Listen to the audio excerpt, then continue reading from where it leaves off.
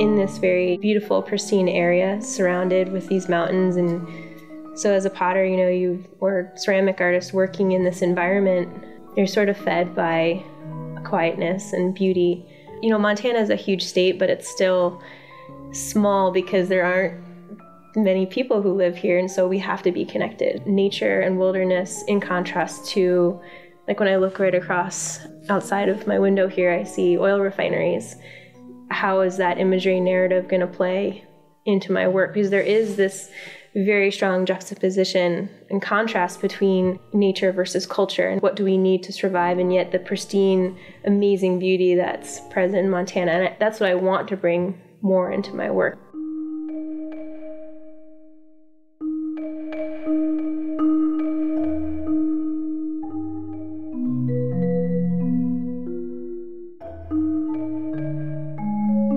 Drawing into the clay, almost like I'm recording stories into a tablet, thinking of ancient Sumerian tablets in this way of communication and recording stories around me.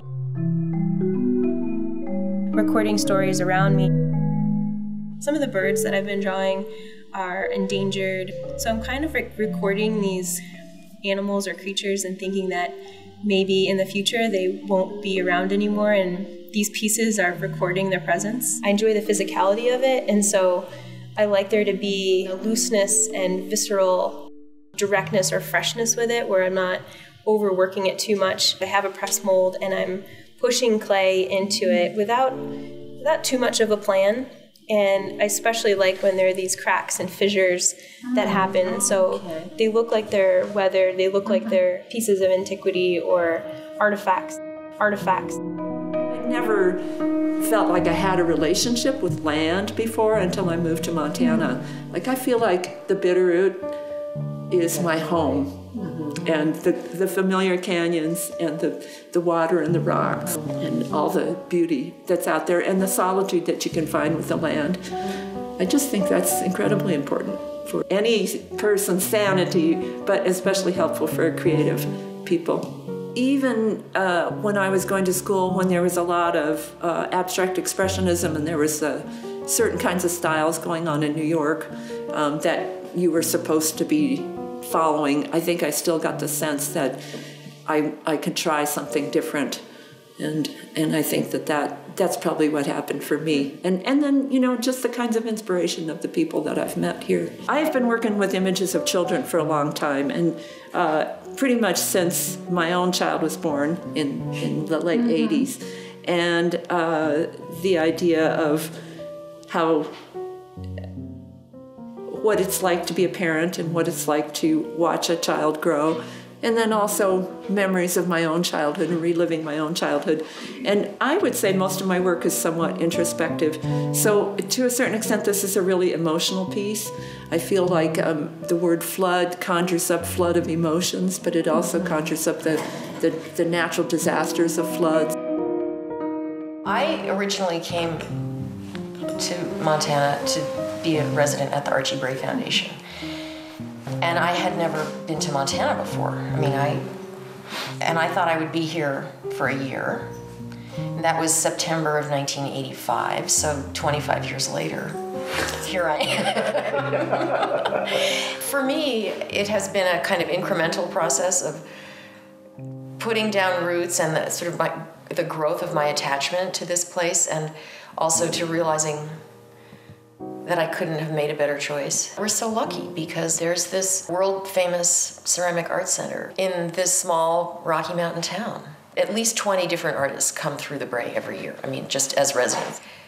The world network comes here to this small town, and I have just that access to that energy and that information and those people. For me to do my work, living in a small town is a good thing, where it's pretty quiet, where the daily hassle factor is pretty low.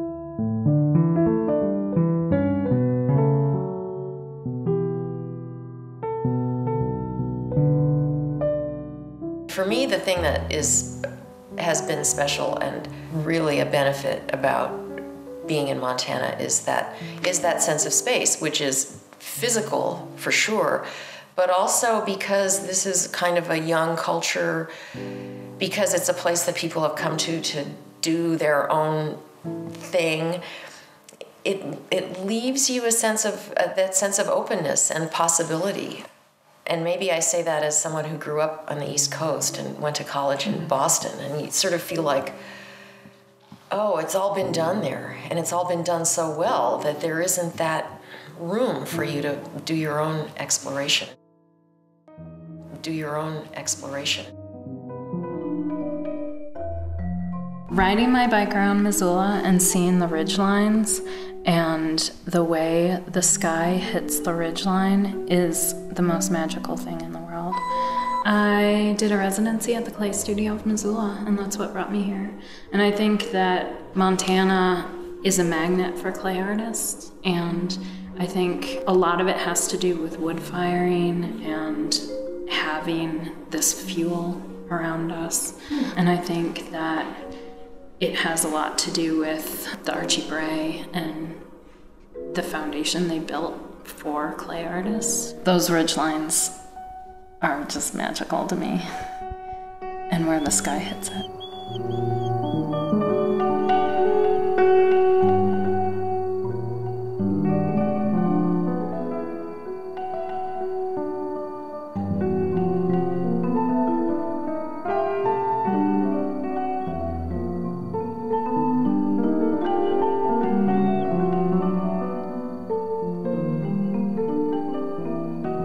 Ceramics just has so much to explore and so much to continually explore, and ceramic artists in general are really open to sharing those and building that community.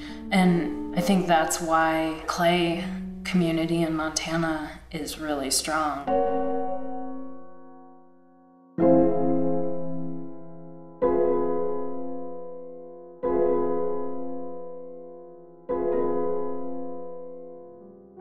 We came to Montana. We started looking for a place to live in Montana because of the Archie Bray Foundation.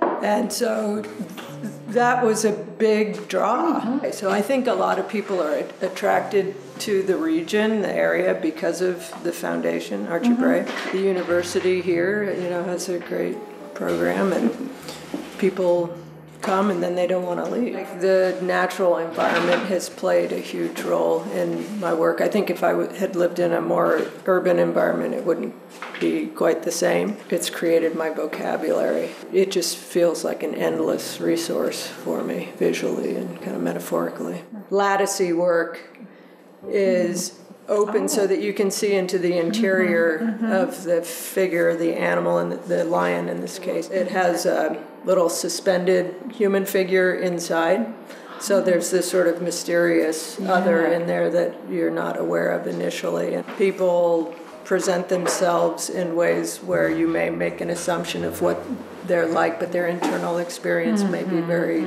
different. Kind of root experience of being a woman and a mother and raising children, the whole experience of just being kind of a part of the whole natural process of raising and nurturing and life cycles and all that is a huge part of my life that I feel, it's very personally enriching and important. So if I do a single figure, human figure, usually it's a woman, just coming from my own experience. There was a time when I was an undergraduate and graduate school that I veered off into funk for a while, and everything was just kind of a joke, a one-liner. I always came back to some kind of political message. There were a lot of Vietnam pieces. There were a lot of Richard Nixon pieces, not for the guy. After those things were over, once Nixon was gone, once the Vietnam War ended, it almost seemed like those pieces were dated. And some of the more successful ones still have the potent message. But I thought, well, the Nixon pieces became kind of like these curios, little political buttons and stuff. And I started to think more of trying to make the message more universal. I like to think of it in the context of something like Guernica, a specific incident in 1937 in Spain that we probably wouldn't even be aware of, was it not for the painting. And that painting has such potency that it could be anywhere.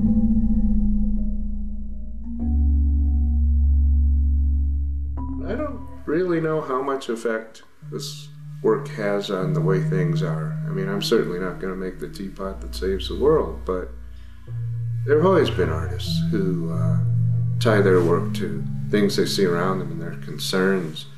And, I've been one of those artists, and I'll be one of those artists. If I live long enough to see, the last nuclear weapon on Earth dismantled and, true universal peace, I'll be glad to stop this social commentary stuff and spend the rest of my life, just doing nudes. That's, I gladly trade. All this work is evolved from my daughter's little, she was 6 years old, and she, as most kids that work with artists, they're in the studio periodically when they're growing up, and you encourage that.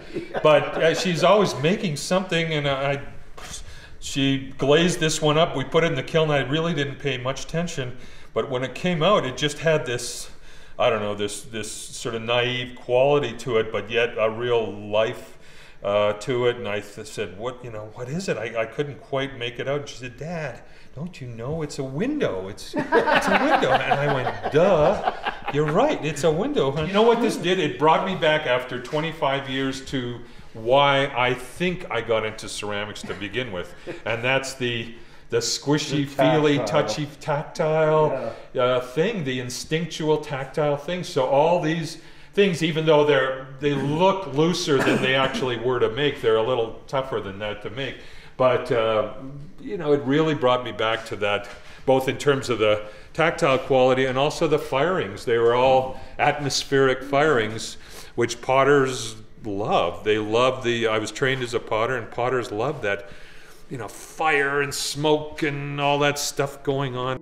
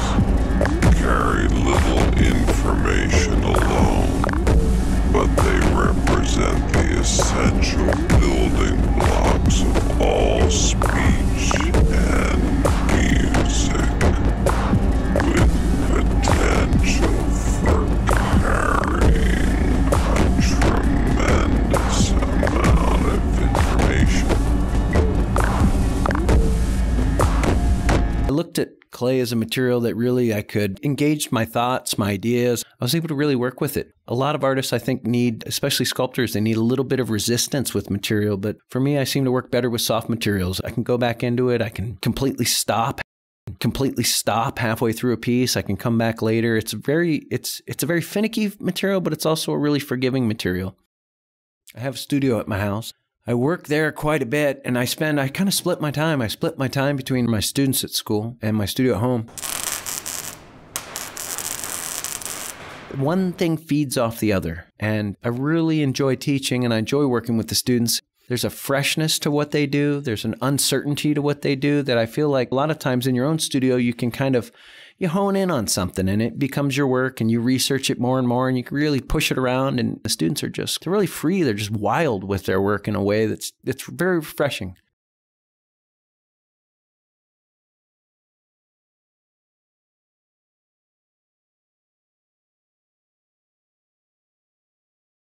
There's something about objects and building and communicating poetry of my sculpture and how I hope it conveys ideas and meanings. And for me, there's a beauty to a little bit of the unknown and not quite getting everything when you look at art. And I feel like it holds you and it draws you in a little bit deeper.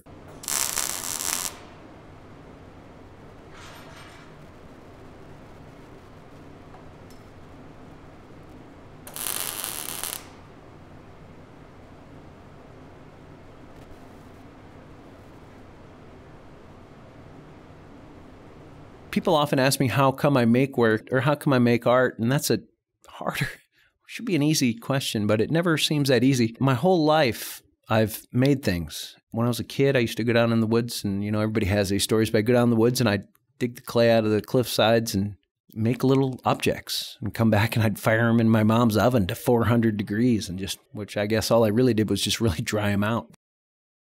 Think about why do I make art, and then I think, why do we need art, and what does it do?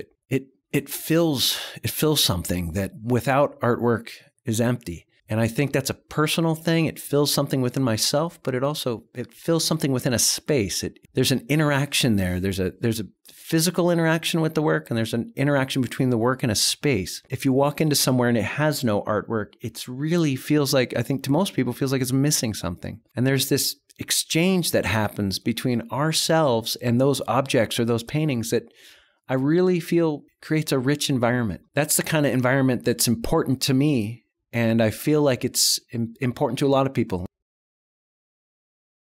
Clay can capture things that other materials can't, and what I mean by that is it has a memory, and it remembers your fingers on it, it remembers your fingerprints on it. You can come back in and clean that up. You can leave them there. One thing that I try and work on with my work is being sensitive to that and being aware of the marks I'm making or the marks I'm erasing. It has a memory.